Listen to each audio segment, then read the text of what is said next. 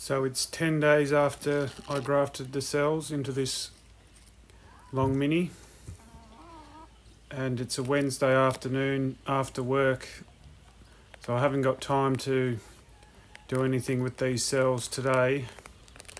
So all I'm going to do is put them in little roller cages and let them emerge into the cage, and then on the weekend I'll have time to do something with the virgin queens. So this is why I like these long black cell cups, because they fit together nicely with these roller cages. If you use the JZBZ type cell cups, they don't fit into these type of roller cages very well, so you see these ones just jam in there like that with a bit of wax around it. So I'm just going to pop them in the bottom there, and they can stand up on the bottom on the floor of the hive. These cells are too close together on the bar to put the cages on them, so I'm just breaking them off there. They're not massive cells, but they're just decent looking queen cells. So we'll see what emerges out of them and deal with them on the weekend. So this is jumping forward. I'm just showing you here how I've got them in the bottom of the hive there like that. And the bees will keep them warm and they'll emerge in there. So it's Saturday now in this clip. So I'll just take the cages out and see that the queens have emerged properly. So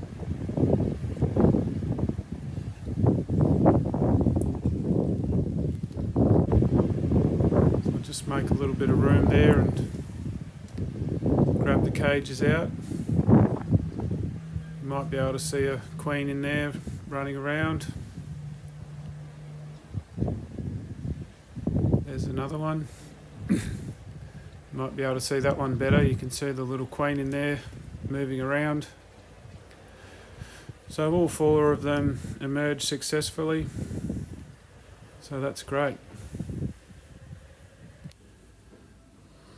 So I just want to check each one and then put them in an introduction cage.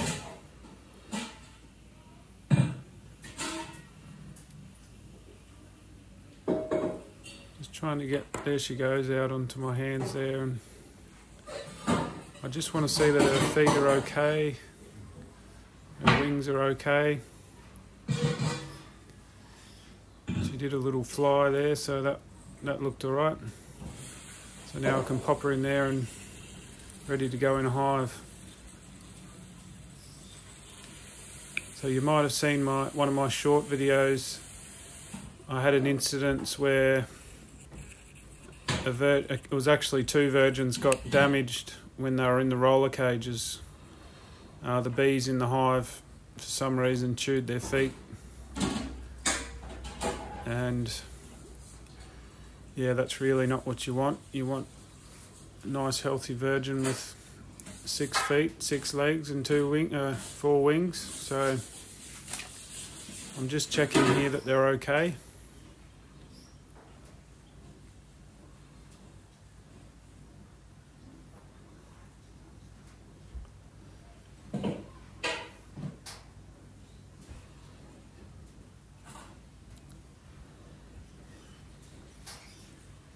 They often don't want to come out on their own, so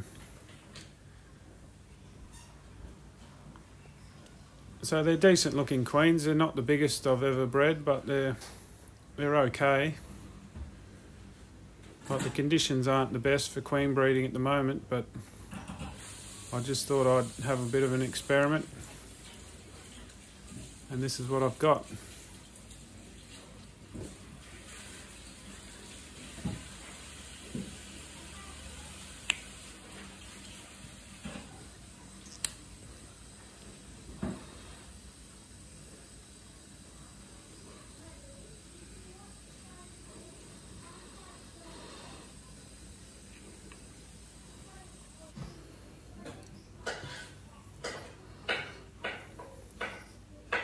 here's the third one here now. Once again, she looks good. Nice strong legs, which are important for a queen. She looks like she's got nice healthy wings, so that's good. Carefully put her in the cage without crushing her.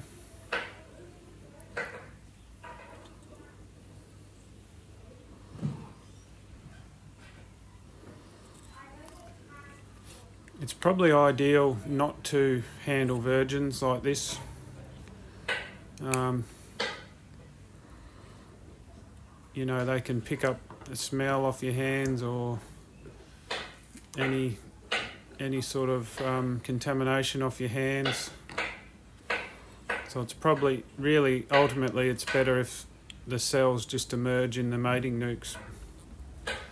But just the way it turned out, I had to emerge them into cages this week and handle them like this.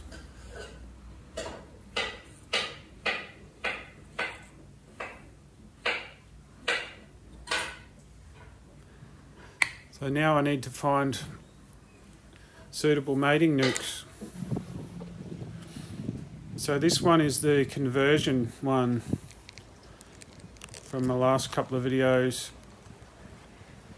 Now the queen in this was a little emergency queen. She was raised in one of the tiny little commercial minis. So she's a bit runty, as in she's a bit small. And last time I was in here she wasn't laying, so I'm just looking now to see whether she's producing brood and what it looks like.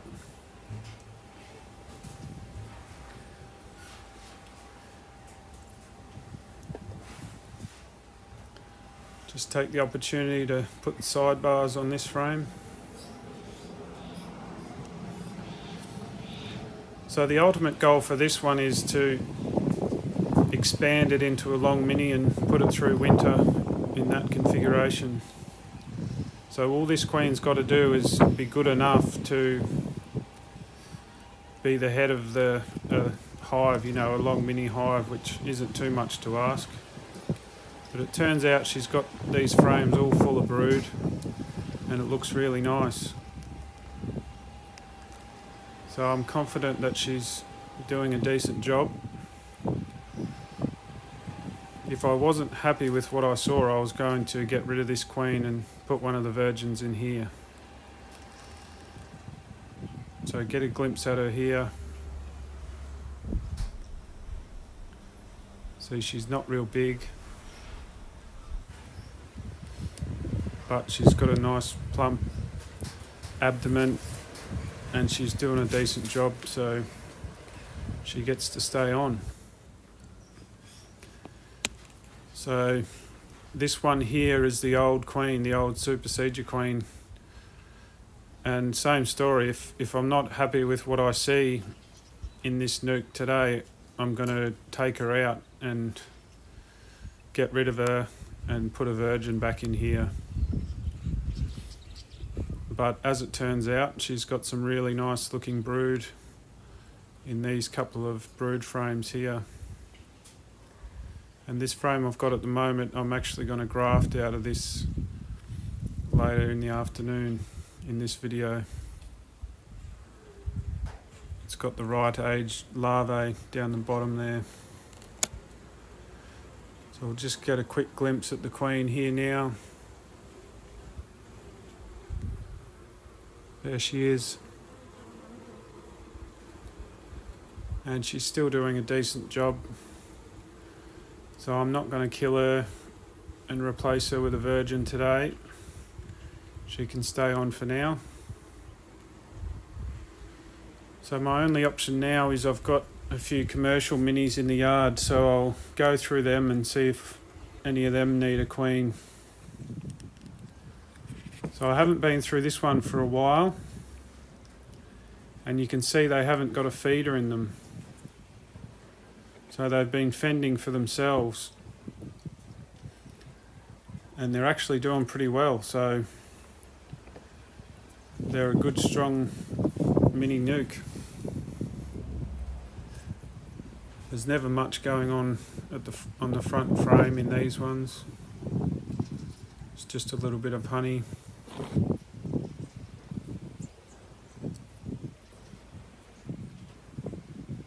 But you can see there a decent brood pattern there.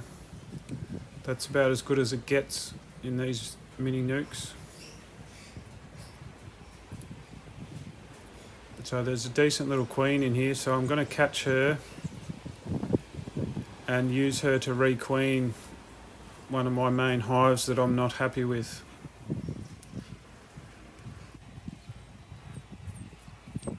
There she is there.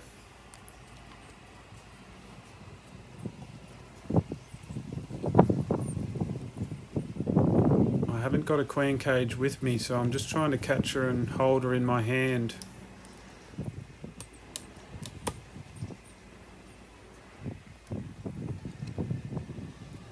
I'll just hold her like that in my fist and go and get a cage. So I've done that now. Because these don't have a feeder in them, I'm just giving them a little piece of fondant. And I can just put that in the bottom and they'll feed off that, no worries. Although they have got a couple of frames of honey there. Oh well, one decent comb of honey. But just give them a bit of fondant there so that they can feed that virgin up and give her energy to go on a mating flight. I think that's very important. So I'm putting that virgin in there, in that gap there. And hopefully they accept her. And I'll check back in a couple of weeks and hopefully find that queen mated. The one thing with bringing nukes up to a table like this is sometimes you get a heap of nurse bees on the table, which is a nuisance. Those nurse bees have got no idea where they are, so they can't just fly home. So I'm just trying to get them to go back in their hive. So I decide to just use the inner cover there and just scrape them into the hive.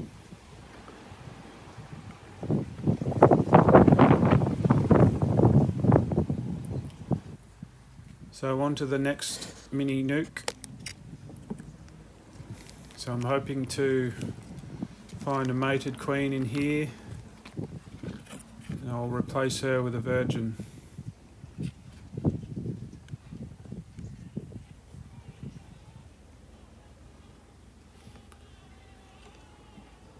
This is one that I showed recently. The queen had just started to lay, but I wasn't sure about her laying pattern, so I've just wanted to give her a bit more time. You can get a glimpse of the brood there on that next comb. It looks pretty good.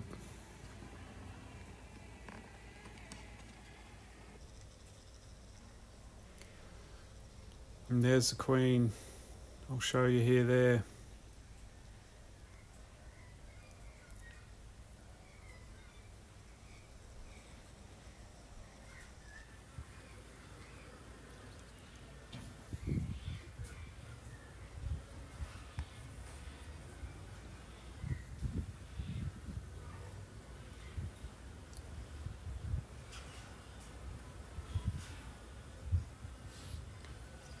So I've just got her in my hand there now, and I'll put her in this. They'll often just run into the cage.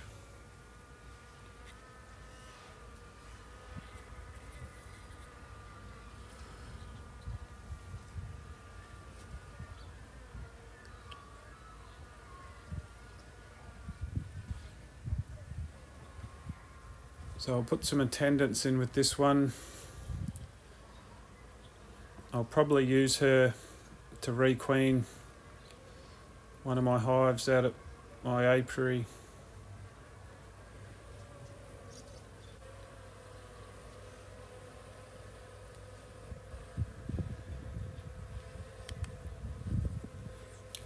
So I'm happy with that queen, she looks good. So I've got virgin here now.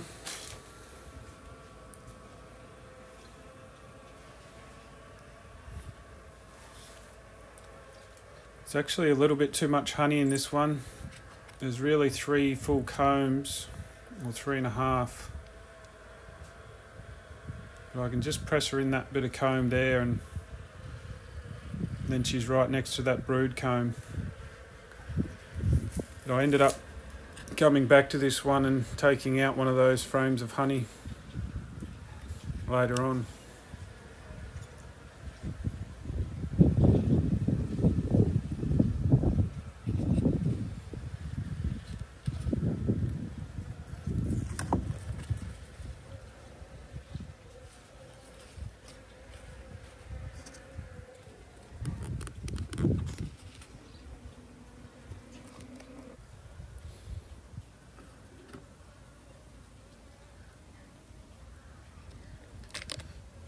So here's the next one here.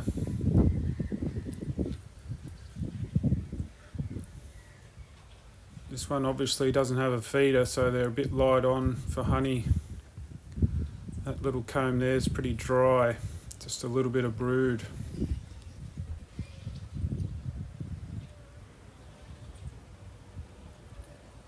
But you can see the brood there, it's definitely got a laying queen in here, so I'll just find her now and take her away and put the virgin queen back in here.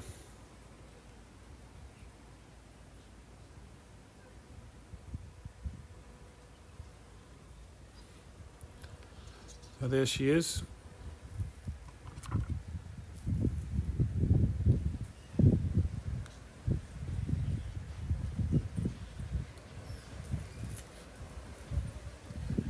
Once again, I'll put attendance in with this one. Could be a day or two before I get her in a hive. It's one thing I should mention with the virgins, you can't keep them in a cage without attendance for very long at all. Otherwise they just die. The mated queen will last a little bit longer, but they need attendance with them too. So I just took that dry comb away and brought back that comb of honey from the previous newt.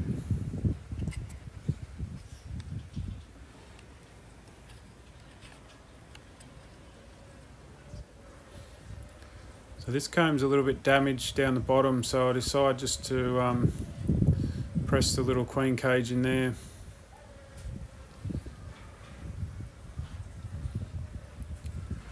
So hopefully they like her alright and accept her.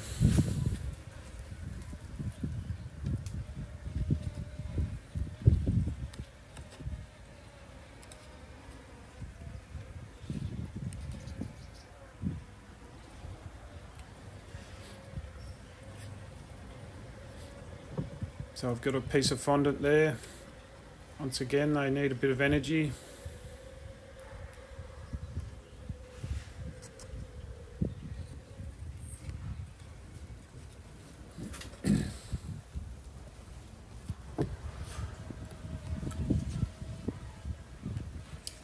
Now this one actually raised an emergency queen for itself. Yeah, I took a queen out of here and used it elsewhere, and I didn't have any grafted cells or anything, so I just let this one raise its own emergency queen.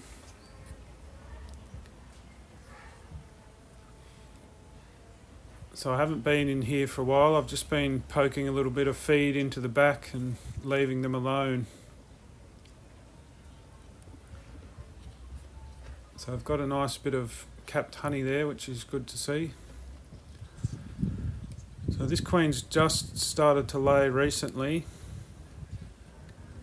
She hasn't got any capped brood on that comb, just a lot of open brood.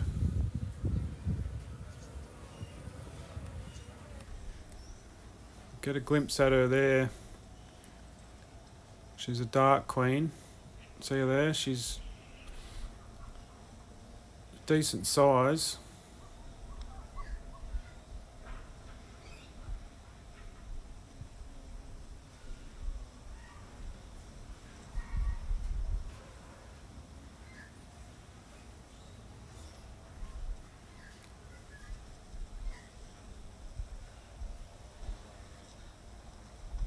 You can see there she's got a nice long abdomen,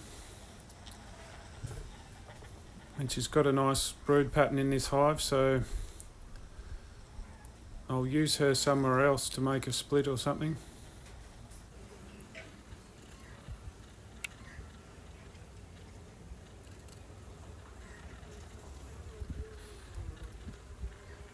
So once again, put some attendants in. I usually do 5 or 6. That one didn't want to go in.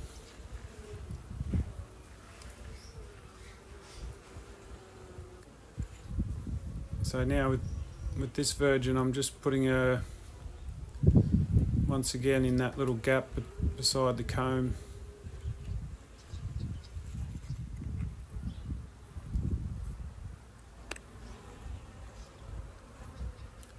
Got to be a bit careful that honey doesn't run down onto the virgin queen and cover her. They sort of suffocate if that happens, and there's no workers in with her to clean her off.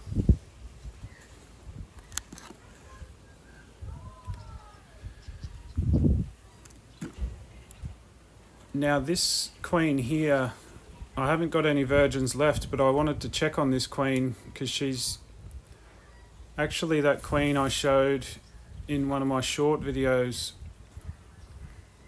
and she's got 2 damaged legs. She was quite a nice looking queen other than the leg problem, so I wanted to put her in a nuke and see if she'd mate and do anything. So we'll have a look at her now. I think she's on this next comb.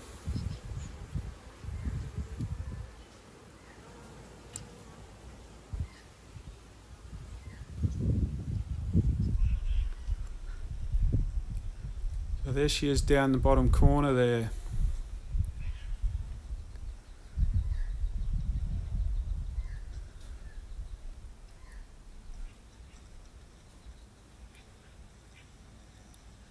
You might be able to tell when she moves. Her legs aren't quite right.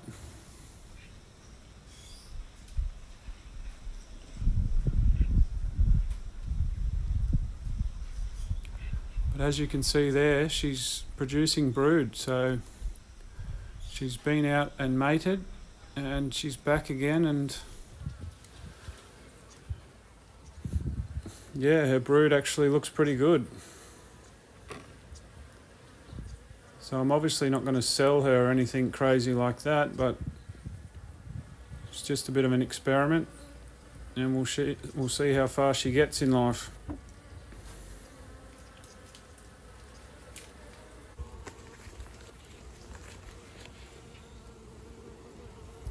So this is the old Super Seeger queen, and I fed these about an hour ago in this clip. So they've actually filled up some of these empty cells with the sugar water feed, and I've got a little cell bar there, and I'm going to try another round of grafting.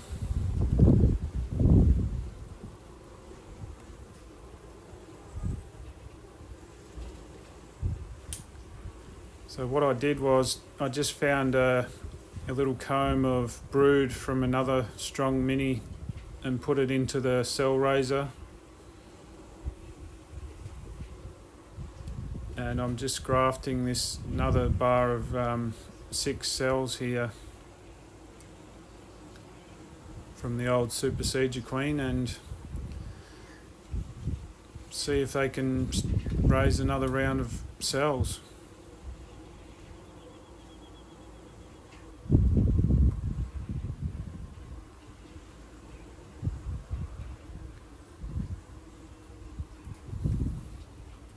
So So once again I had real trouble grafting with the veil on.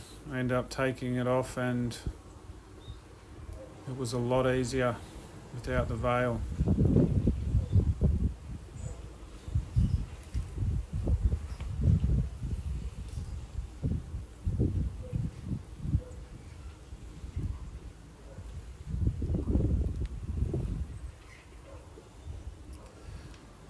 So the grafting's a bit out of shot, I'm sorry, but I'm sure you get the idea of what I'm doing.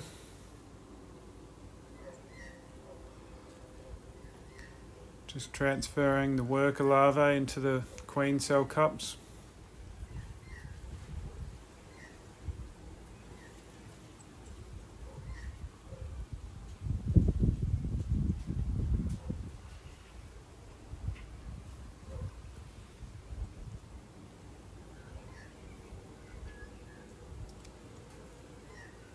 Sometimes you miss the larvae, but you end up with or a bit of worker jelly on the reed, so you can just push that off into the queen cup, and then you've got a bit of extra jelly there to graft the larvae onto.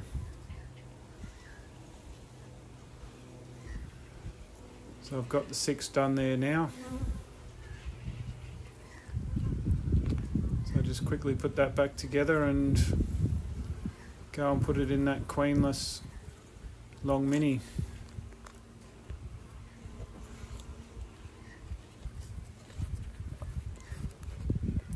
Thanks guys.